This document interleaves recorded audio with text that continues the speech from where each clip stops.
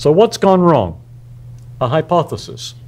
In high school, and perhaps even beyond, American science education is the victim of a well-intentioned attempt to teach two different constituencies, each of which might do better in absence of the other. Now, young children are often enthralled by the first scientific materials they encounter.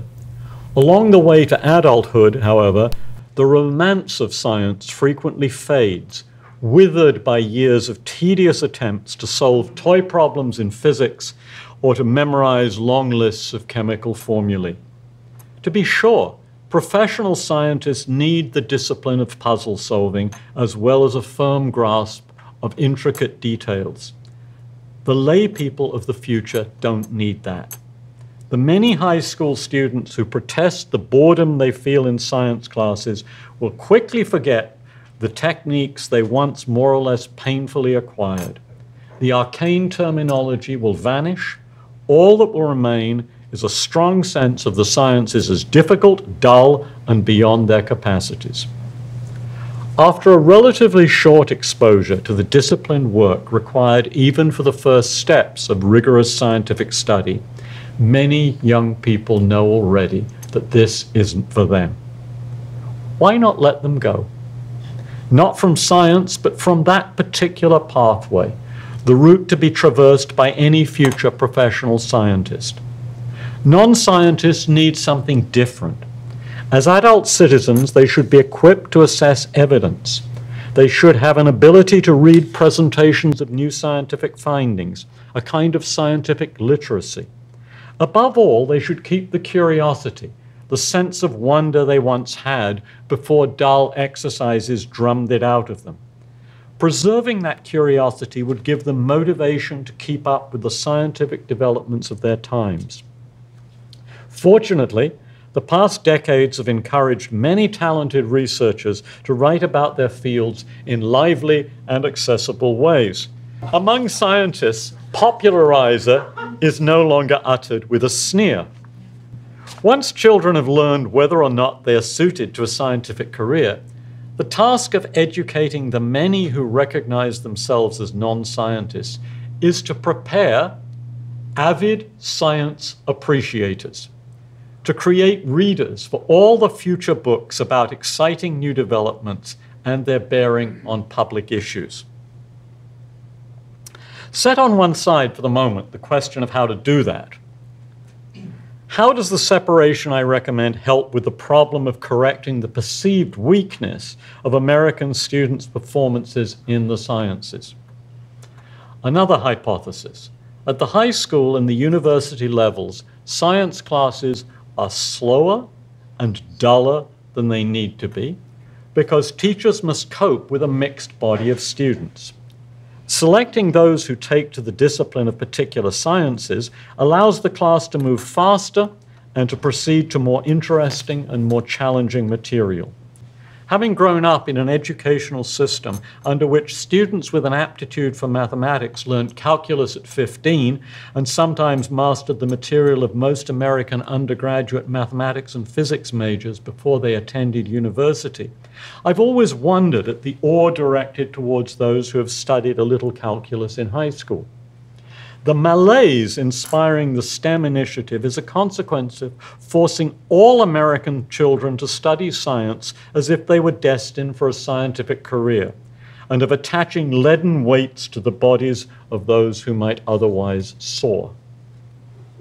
Of course, allowing students to choose one track rather than another, say at age 15, has potential disadvantages. There ought to be opportunities for revisiting decisions previously made. But let's leave the students passionate about science to scamper ahead at their own pace and return to those who don't want to run on that track.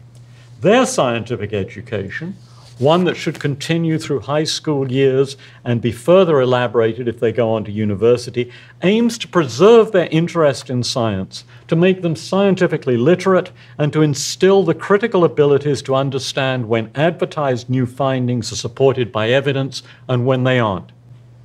How is that achieved if they're not required to solve the irritating toy problems or to memorize the long lists? Isn't general science education inevitably superficial? You often hear that physics for poets or rocks for jocks courses produce at their best dilettantes. A first answer to that charge would note the well-documented failure of standard science courses to yield even that much. Unless there are alternatives capable of doing more than generating mass alienation from science, American education would probably be improved by simply abandoning attempts to broaden those who realize, sometimes during adolescence, that rigorous scientific work isn't for them. Let them spend their time on subjects with more appeal, on music or art or literature or social studies or history. Perhaps at some later stage, a fraction of them, not irreversibly turned off by the drills of the lab or the problem set, might even recapture their early fascination with learning about the natural world. My mention of history offers a first clue about how to do better. History, when well taught, remains popular for a psychologically well-established reason. Human beings like stories. The history of science is rich in good stories. Some of them are thrillers. The source of a cholera epidemic is discovered at the Broad Street pump. Apparently chaotic strata and their index fossils are brought to order by recognizing a new epoch. The Devonian emerges from the Great Devonian controversy.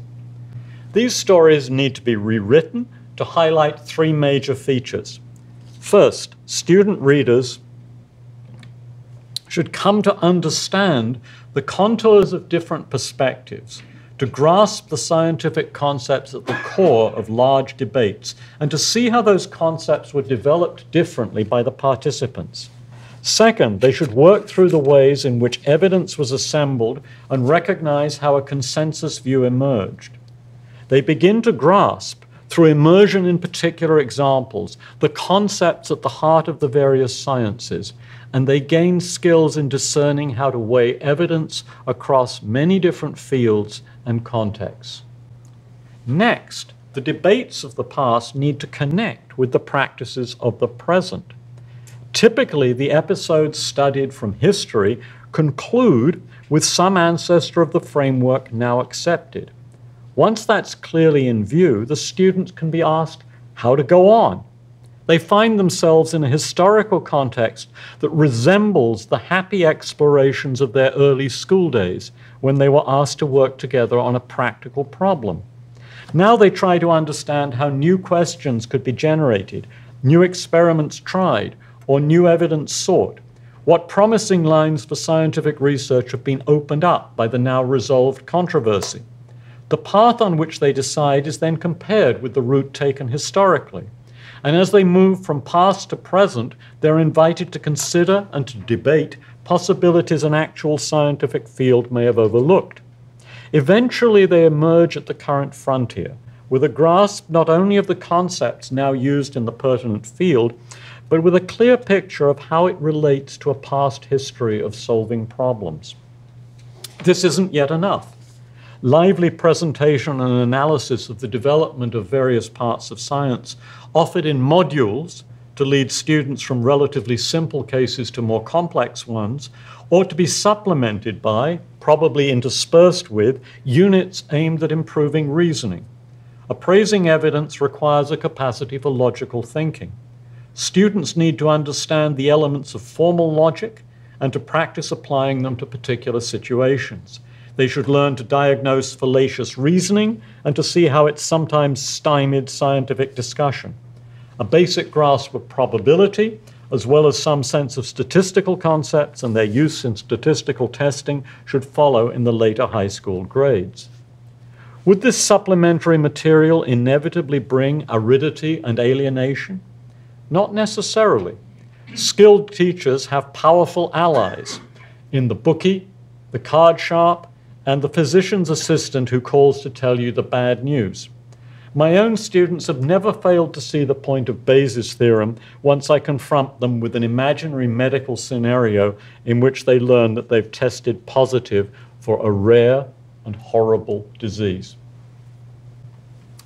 Further types of study lighten the presentation of formal canons of reasoning. Gathering and using the evidence is often a matter of learning how to compare and measure things for which there are no previous standards. High school students might again return to the open exploration of the early grades. Entering the classroom, they might find on a table a collection of ape and hominin skulls. They are challenged to devise measurement procedures for ranking the skulls as similar or different. On other occasions, they're confronted with an instrument and asked to use it to answer a question, or they must devise a new one to complete a particular task. Perhaps all students should experience James Thurber's famous bafflement on trying to see through a microscope and learn to move beyond it.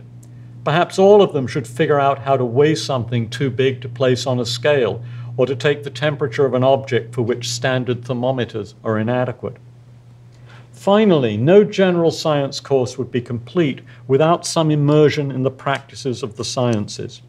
Students should learn about the official norms of everyday scientific conduct. They should recognize how and why those norms are sometimes hard to follow, and study cases in which researchers have violated them. But the history should be genuinely mixed, juxtaposing the rascals with those who have resisted temptation to cut corners, even with those who have sacrificed their careers to insisting on proper procedures. General education in science ought to prevent acceptance of two myths: the myth of scientists as saints in lab coats, and the myth of a research mafia bent on achieving its own nefarious ends. Success in this amalgam of ventures could be measured by the percentage of students able to make the case for anthropogenic climate change. Armed with the desired formal skills and with a conceptual grasp of the greenhouse effect, the 18-year-old ought to be able to reconstruct the logical structure of the reasoning behind the climatological consensus. She should also be able to see the grounds of skeptical doubt. Are the measurements reliable? Have they been properly recorded and analyzed? Can the official graphs be trusted? Have all potential causal factors been considered? She should recognize her own limitations, her inability to work through all the data for herself. But her understanding of the scientific community, like so many communities, an imperfect moral community, should lead her to dismiss conspiracy theories. She should mock the hypothesis of a hoax perpetrated by the Chinese. And now for something completely different, apparently. When school budgets are tight, administrators usually decide to cut back on the arts. Classes in music and the visual arts disappear. Instruction in the less important languages, including the dead ones, is abandoned. In the remaining humanities classes, teachers are urged to concentrate on the basics. Less time for literature, more emphasis on functional literacy. Although the National Science Foundation and the National Institutes of Health may be pinched by policymakers apparently bereft of any sense of the value of research, the scorn directed at the National Endowment for the Humanities and the National Endowment for the Arts is far more intense. Those agencies are permanently threatened by the barbarians within the gates. Why is there no analog of the STEM initiative? Why no public wringing of hands about the quality of American education in the arts and humanities? International comparisons are more difficult in these areas, and data on relative performance harder to come by. But measures of reading skills show American students performing slightly above the average for affluent countries, occupying a similar level to their position in the science rankings. But the cry for reform is far more muted than in the scientific case.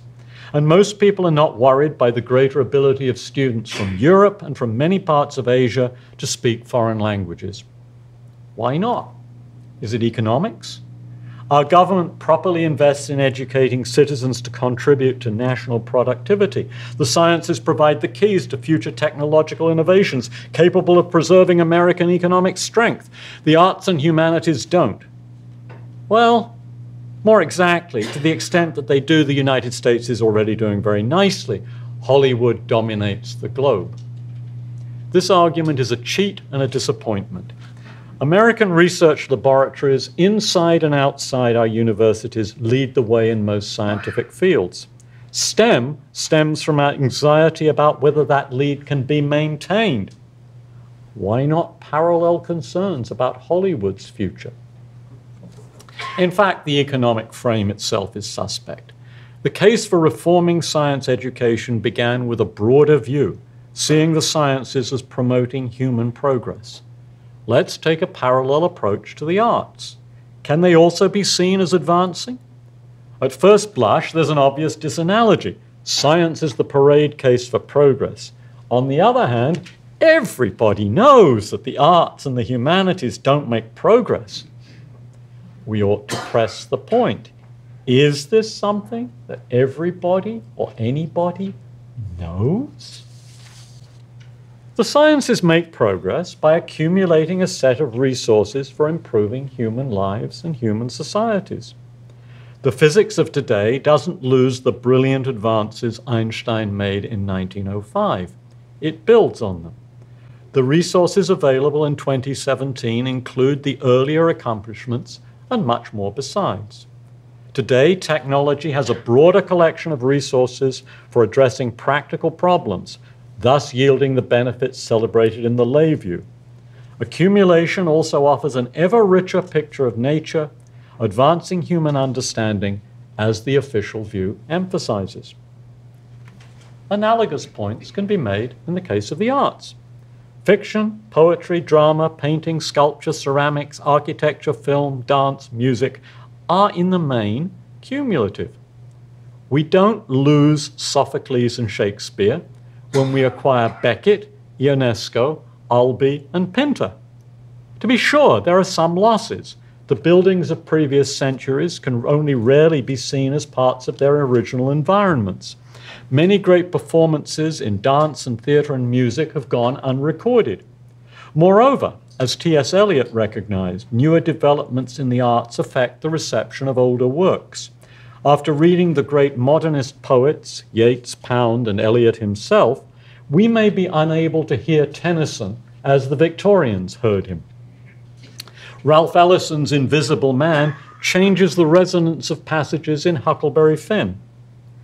Nevertheless, the losses are small in comparison with the gains as the body of artistic resources expands. Take a simple test.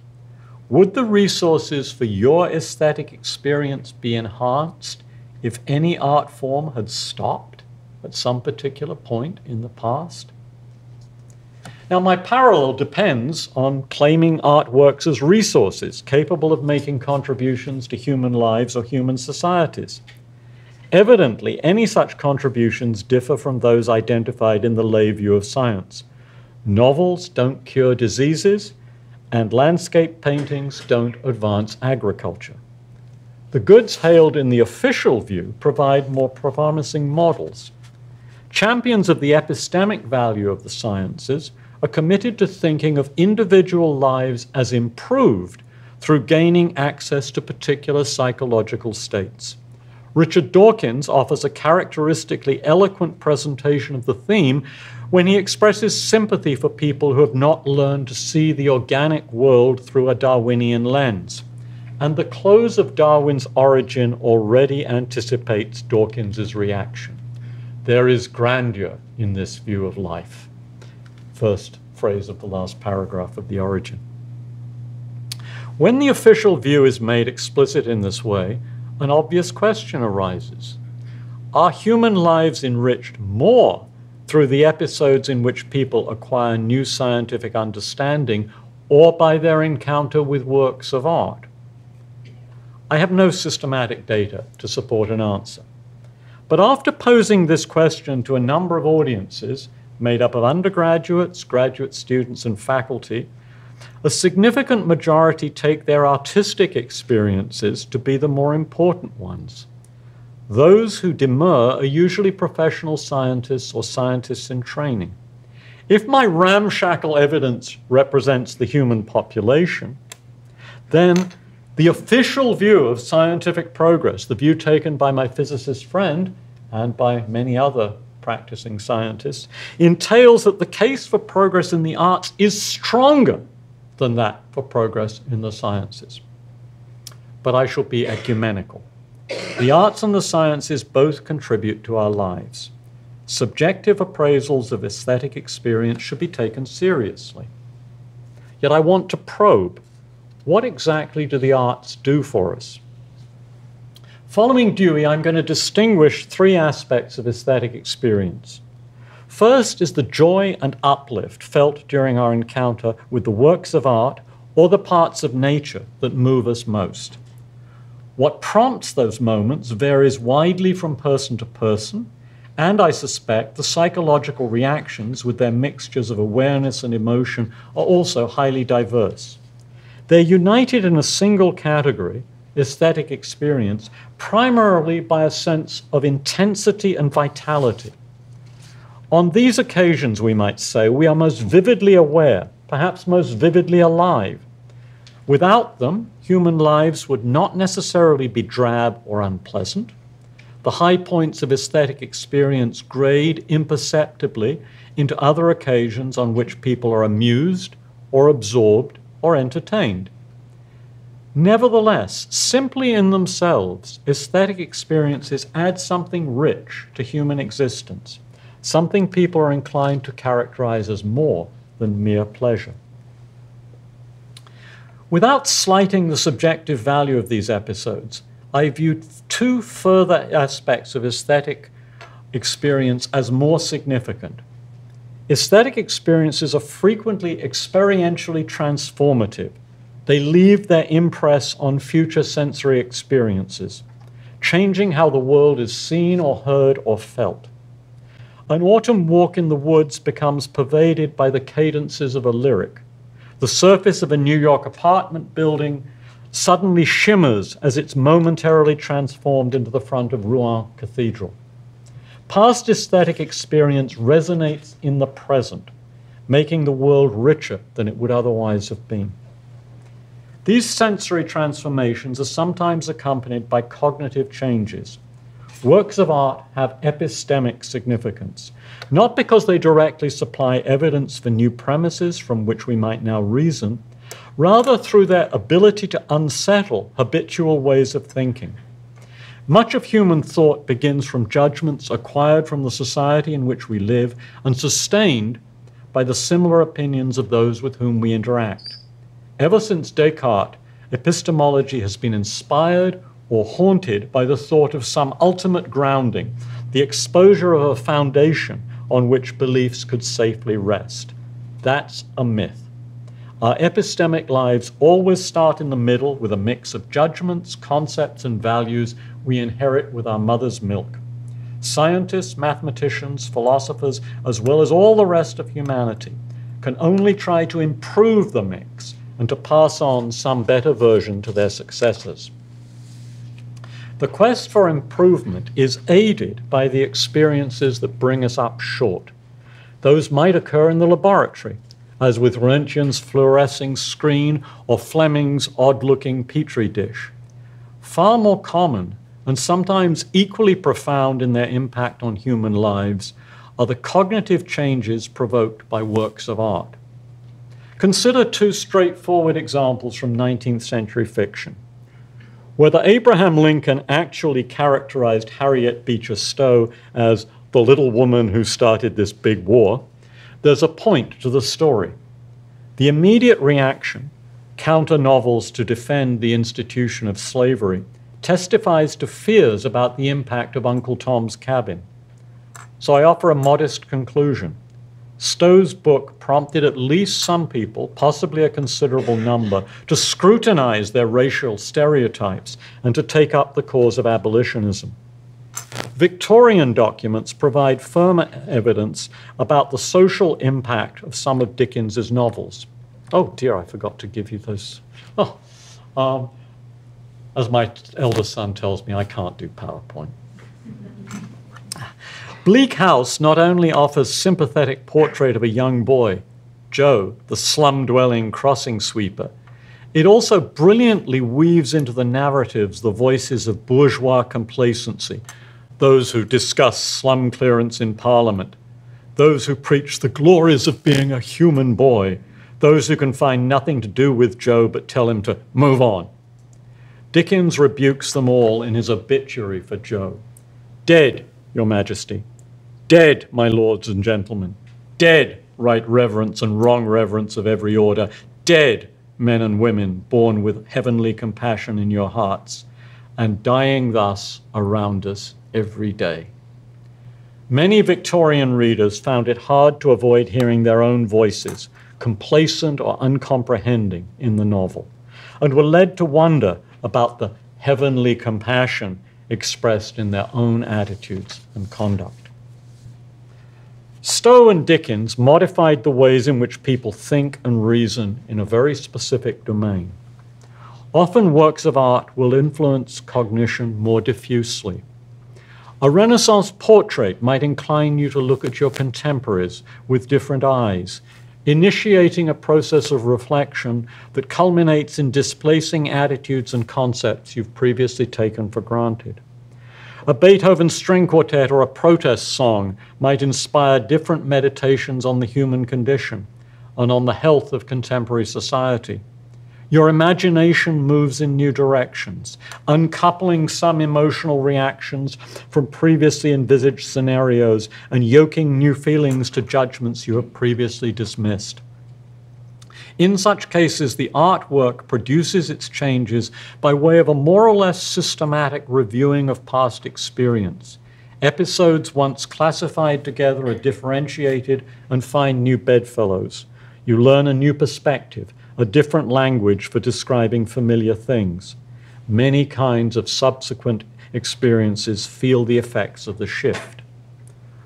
Although the case for cognitive contributions can be made across many fields and genres of the arts, it's strongest for literature, or more generally for works in which words play a prominent role. Drama, film, opera, fiction, and poetry all have the power to stir the imagination to novel explorations. Sometimes, as with Stowe and Dickens, Wilfred Owen and Bertolt Brecht, Wisława Szymborska and Toni Morrison, the ethical import of a play or poem or novel is almost unmistakable.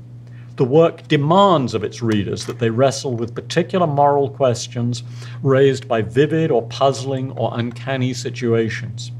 Other works, the plays of Sophocles, Shakespeare, and Ibsen, the poetry of Dante and Hölderlin and T.S. Eliot, the fiction of Dostoevsky and Proust and Joyce, raise ethical questions across so wide a compass they can seem less philosophical, precisely because they are less insistent in prodding their audience in a particular direction.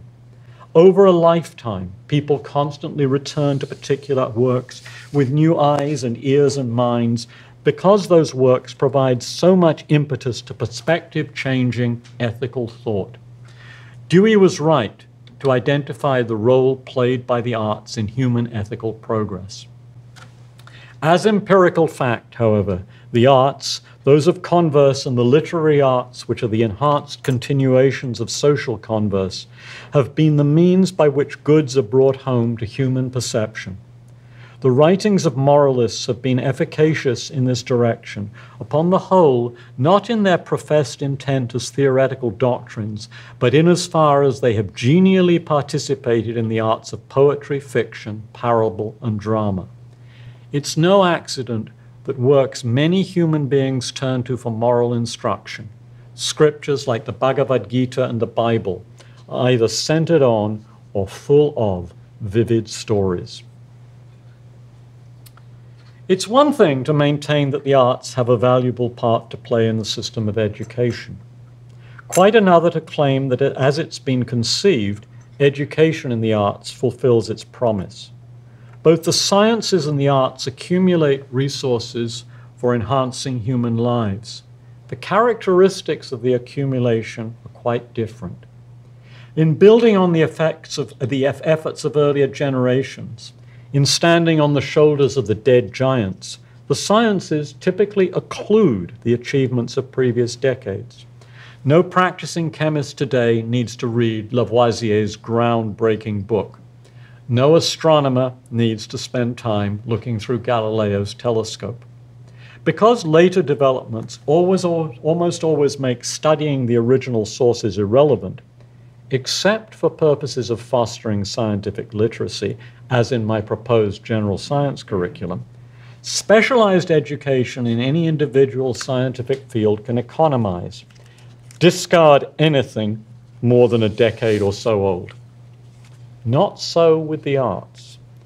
Eliot was correct to remind us of how new works can modify perception of their predecessors. Rarely, however, do the favorites of past generations become completely worthless for later audiences. For people passionate about string quartets, Bartók and Schoenberg don't make Haydn and Beethoven irrelevant. Aficionados of musicals return to Jerome Kern, George Gershwin, Cole Porter, and Richard Rodgers.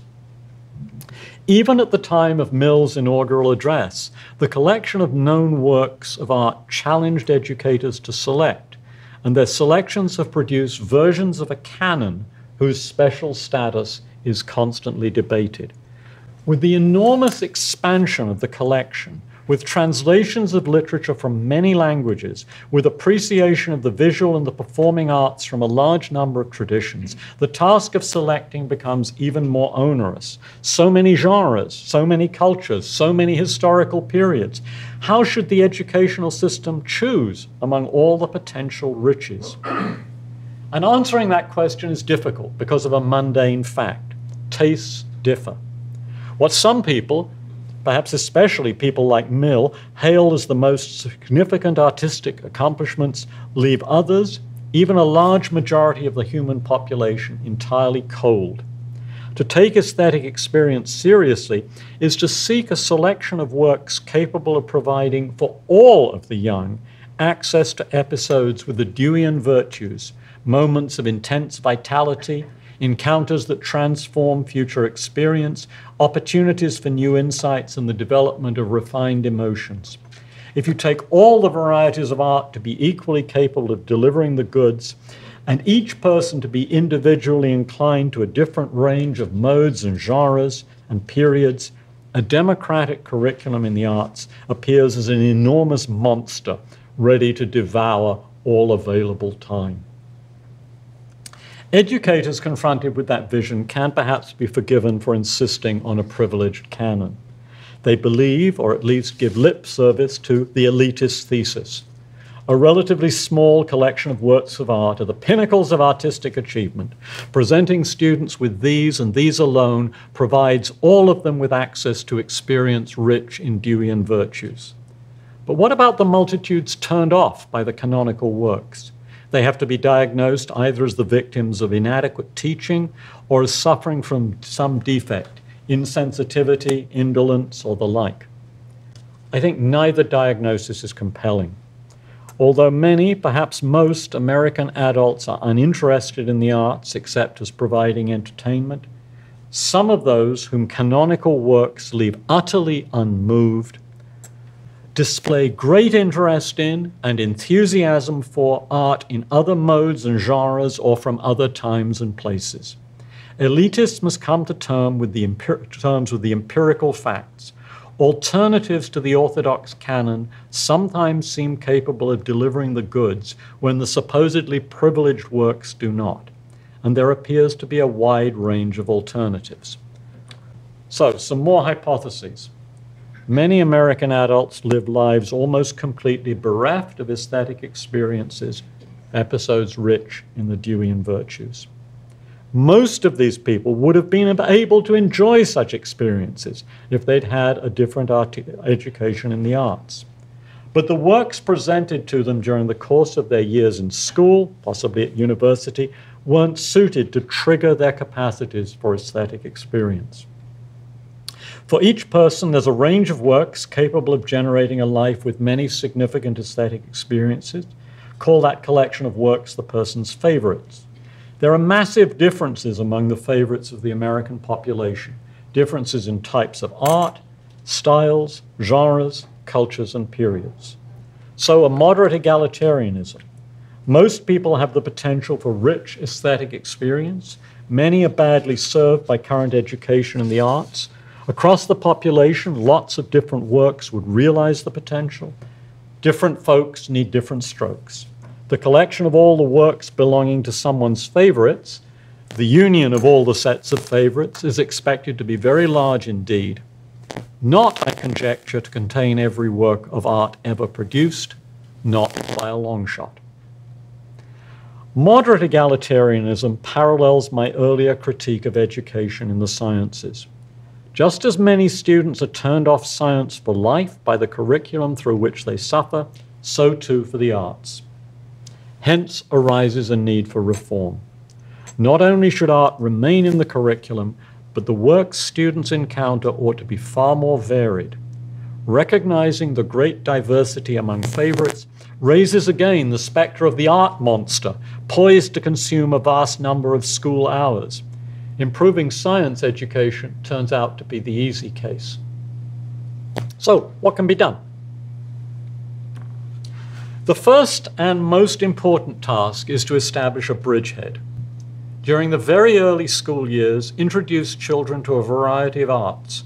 Look first for works that excite. Offer a diverse set of options. Observe the individual reactions. So, as my first lecture proposed, the classroom must contain a large number of adults, teachers, aides, parents, volunteers, all with their own aesthetic passions. Children should explore alternative types of art, both as potential creators and as appreciators. Art forms, genres, and styles that leave them indifferent are temporarily removed from the choices offered to them. The adults who mentor them try to guide them to a small but diverse collection of arts, perhaps one type of literature, one species of performing art, one genre of visual art that they find particularly fascinating. Next, encourage them to explore their chosen art forms further. Have them no longer attend art class with their age peers. Put them amongst others who share their interests. The goal is to develop the skills required for creation and the understanding needed for appreciation. Permit children to strike their individual balance between creation and appreciation. Encourage them to spend time on the techniques and styles they find most appealing, but also to pursue aspects of the chosen form they initially find difficult or off-putting. Keep detailed records and use them to suggest directions of further development. Particularly when a child's original enthusiasm wanes, early propensities might offer clues about how to find an appropriate modification or even a substitute. Once a bridgehead has been established, once a child has found a small cluster of arts she finds rewarding, education enters a new phase. Assign some time to broadening from the bridgehead. Children return to art forms, genres, and styles they originally rejected, reappraising them in light of the skills and tastes they have since developed. Mentors guide them in discerning similarities between works they admire and others they find dull or difficult or alien or baffling. Teachers and aides who are passionate about the unattractive works point out how those works have qualities not possessed by the favorites. With a combination of individual attention, critical skill, and quite probably a bit of luck, the child's artistic compass expands. New styles and genres are taken up in the fashion already exemplified in the further development phase, where they go in with lots of people who share the same interests. So it continues through the school years. And after as well. Adults too need opportunities to develop their tastes, to learn about styles of art they haven't previously explored, even to develop creative skills in fields new to them. School education ought to be embedded in a milieu containing cultural centers, spaces for further training, and for exhibiting and sharing works of art. Those centers, freely available to all, would embody opportunities for mutual learning. Aesthetic exchange would become part of deep democracy. Would it work? Nobody can know in advance. As before, I offer suggestions for educational experiments. The program just outlined could be developed in many alternative ways, but it would start with the well-documented interest young children show in different kinds of art. integrating creative activities with occasions for appreciation, including explorations of the natural environment, can not only build technical skills, learning to draw the contours of everyday objects or to sing simple melodies in tune, but also indicate where a child's interests might lie. As Dewey famously advised, art should be part of everyday experience. Aesthetic sense is developed as young students learn to arrange the objects in a small space, to design part of a flower bed, or to choose recorded music to accompany a short dramatic performance. With luck, the developed sense carries over into later life and into the ways adults set up, maintain, and modify their environments. As with the sciences, the most critical achievement would be preserving the curiosity and joy that typically accompany young children's artistic activities. So long as the time spent in dance or song or carving or play acting or photography continues to be deeply satisfying, art can occupy a large part of the curriculum without shortchanging other educational domains. If it's fun, simply expand the school day.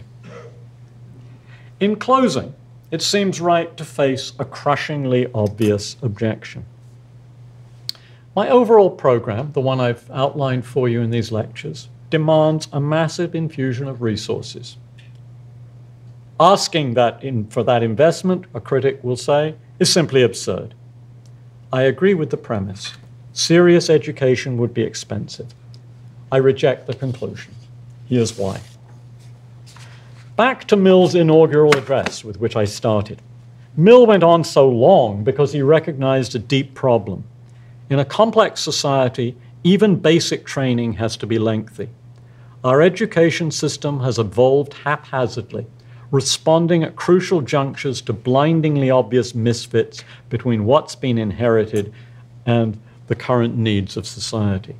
We could go on tinkering. STEM represents a form of tinkering. Or we could try to probe more deeply, to make progress more intelligently, as Dewey would say. What should an education for the 21st century accomplish? So in the last couple of weeks, I've been reading Du Bois on education, and he makes exactly the same point in an address he gave at Fisk in the early 20th century. He says, you know, education used to be so simple. It's still simple for people he visited in Africa. He said, we can't do that here in America, but how do we think about it? How do we think about it so it works as seamlessly and beautifully as it does in the case of people who live in much simpler environments? Now, I've answered this question by sounding a number of themes. Education is about preparing people to work, but it's about more than that. And in considering how to train the workers, it's a good idea to begin by thinking about a work environment suited to healthy societies and flourishing individual lives. Second, if we hope for graduates who'll be prepared to participate in and contribute to democracy, we'd better be clear on what democracy is and what it requires. Third, if we want education to equip our children for fulfilling lives, it would be good to understand the potential contributions of different kinds of knowledge, cognitive skills, and of aesthetic sensibility as well. Education is a lifelong process. Consequently, a well-designed educational system should provide adults with the chance to grow in new directions. A precondition of continued growth is the preservation of curiosity, something all too easily deadened and destroyed. Lady Bracknell's famous verdict on ignorance applies equally to curiosity. It is a delicate plant. Crush it, and the bloom is gone. American education today is all too efficient at the crushing. Rousseau taught us how to do better. Students need individual attention. The expense emphasized by my imagined critic doesn't primarily result from investing in new buildings or more electronic equipment, although these are surely needed, especially in the dilapidated environments in which some of our children are currently forced to spend a lot of their time. The bulk of it comes from training and paying many people, paying them properly too, to undertake a deeply rewarding service job. Our teachers need the prestige and the pay of their Finnish counterparts. I don't know how many of you know this, but in Finland, if you're the valedictorian of your high school class and you want to go to onto education school, you may not get accepted. The competition is so fierce. We should have vastly more of these teachers. That will indeed cost a lot. But would the investment be absurd? I try to meet the challenge with a question. What else do you think is worth spending money on? Does anything rank in importance with developing children to live fulfilling lives in a healthy democracy? In my beginning is my end. The main enterprise of the world for splendor, for extent, is the upbuilding of a man. Thank you very much.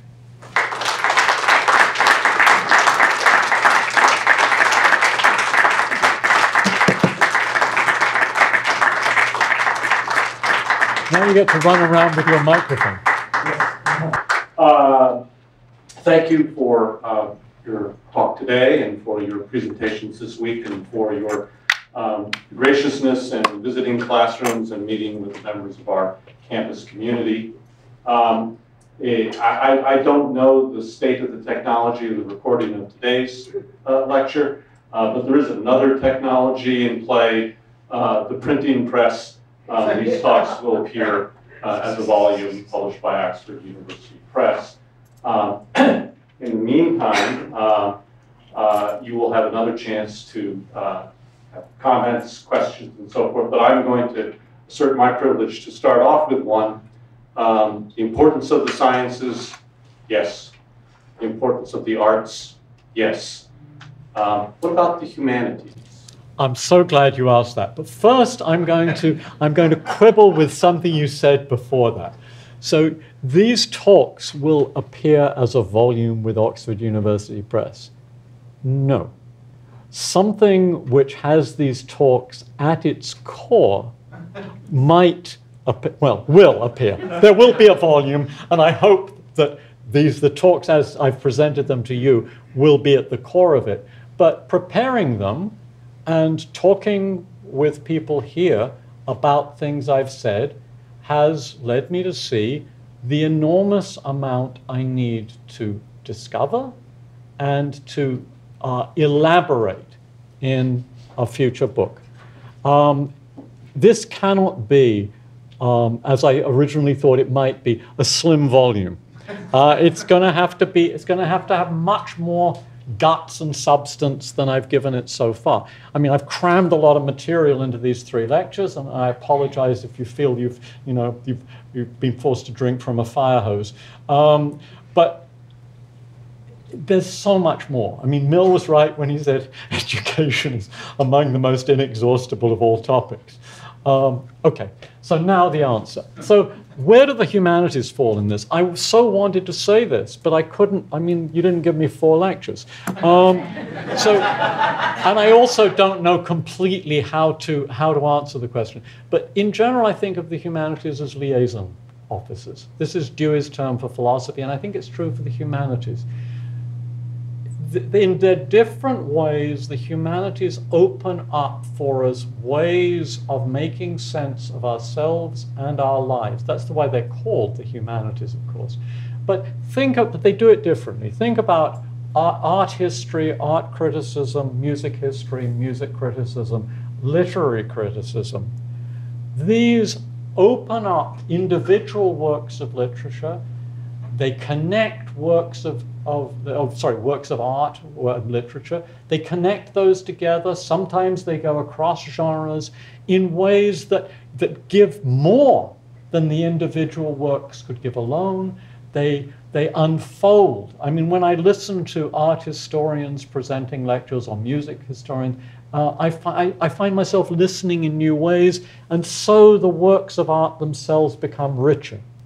So there's a sense, I think, in which the art critic, the music critic, the literary critic are people who are able to amplify and enrich what individual works of art are able to do. I think that theory in these domains is important. It is important to reflect on the ways in which this kind of work can best be done. But what is absolutely crucial is the practice.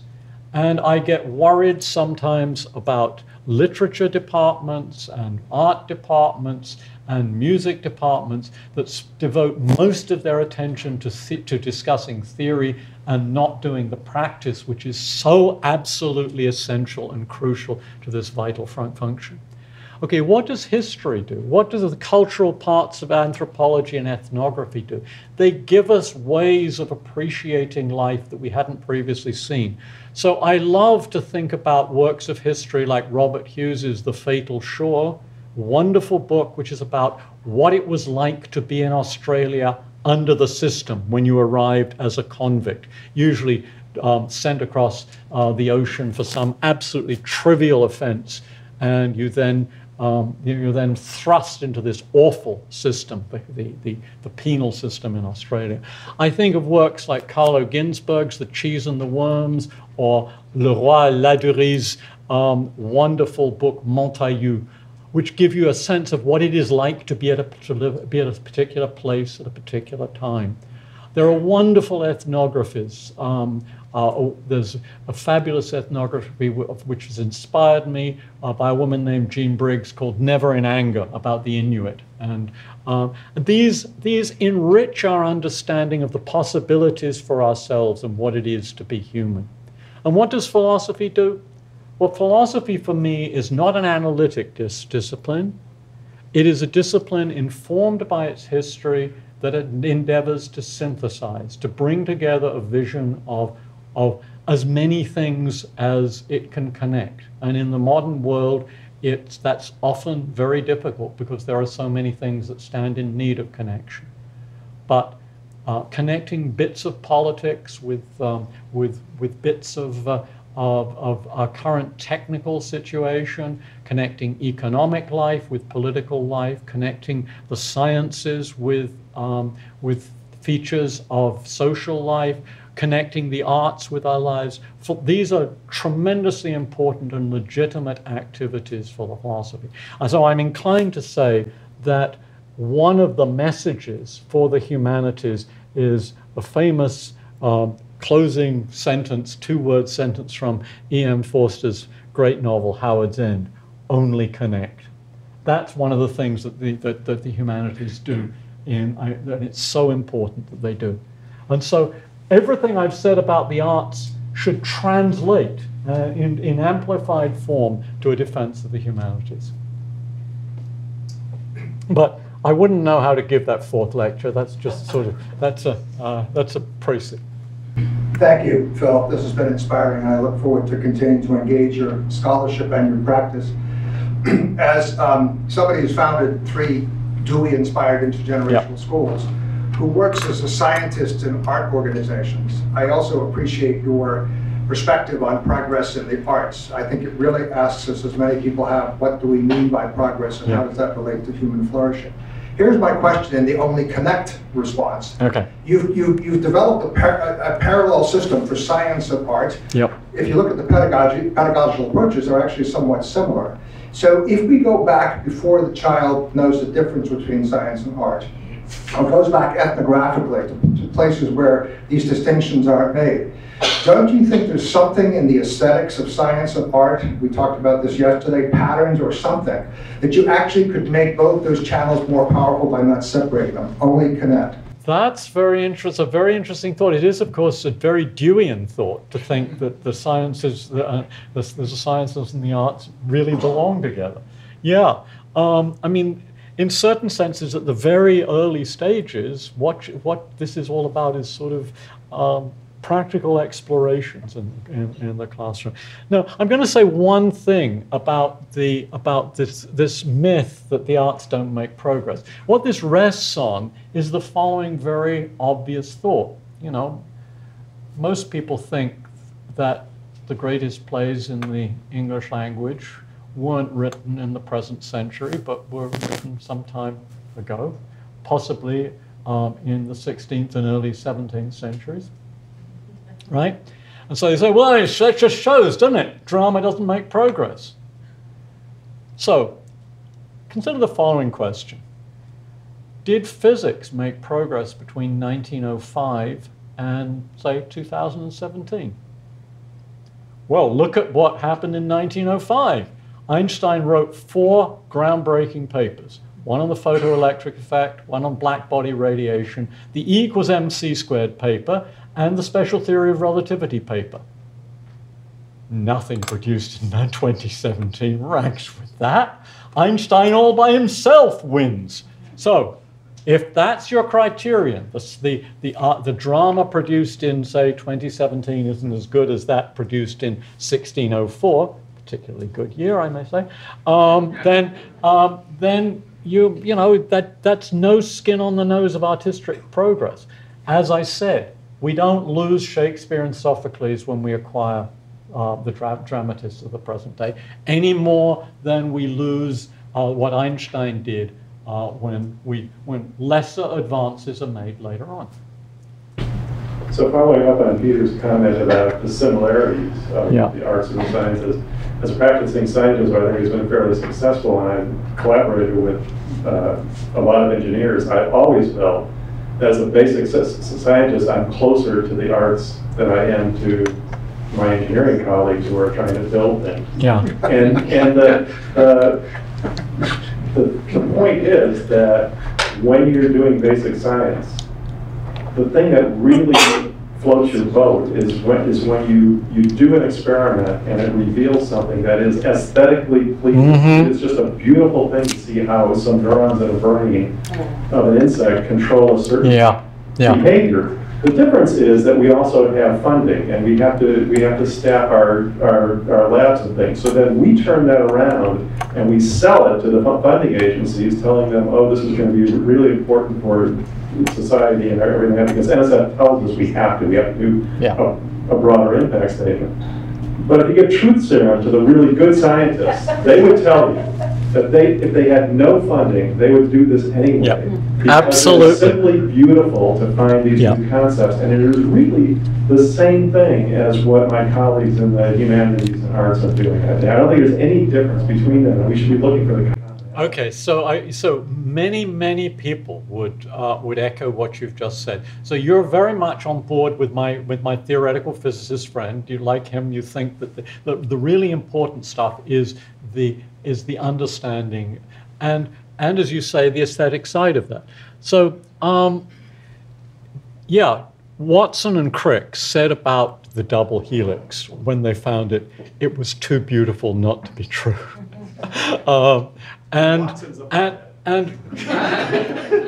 So one of the most famous episodes in the history of mathematics is the acceptance of complex numbers, square roots of -1, at the moment that the connection between the exponential functions and the trigonometric functions becomes apparent.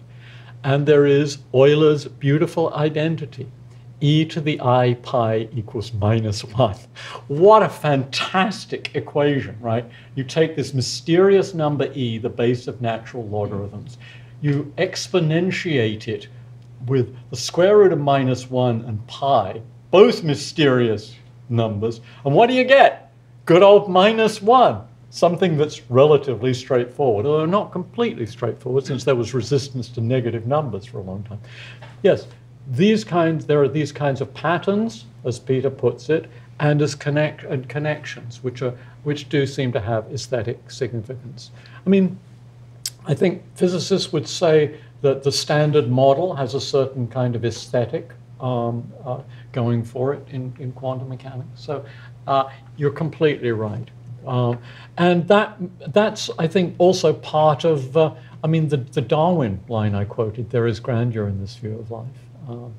There's this kind of aesthetic sense, which Dawkins takes up. I think he overplays it, but yeah. Hello, and thank you for this wonderful lecture. We do have appreciation in general, arts, humanities. You can only put some music on and every little kid is going to start to move around, or give them some crayons and they're going to like to draw, not to mention the adults. And We are confronted with everyday progress in science and technology around us. Again, everybody likes to text and use all their apps and all their gadgets. Not me. However, the educational curriculum boils down to political will from local to national. So can you go a little bit more specific and tell us your thoughts about what can be done practically, so we don't wait for political will to have mercy on all of us, science included, science, humanities, and arts, outside of waiting for the political will to change the systems, educational. Okay, thank you for that question, because this is the sort of question has come up several times, and I've been thinking about this while I've been here, and so here's a way it might work. Suppose I could get a very nice sugar daddy, let's call him Bill Gates, to invest some money in setting up a number of schools. It might be a disaster. It might just fall flat completely. This might, I mean, you know, as I say, these are proposals for experiments. I don't know that they'll work. But suppose they did, right? Suppose they actually did work. And people saw that the new kind of approach was training children or bringing out children who were happy, or well-adjusted, ready to contribute to a democratic society, and had passions and interests that they were trying to fulfill.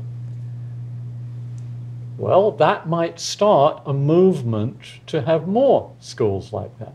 So the thought is that just if you can get this going, maybe it could snowball.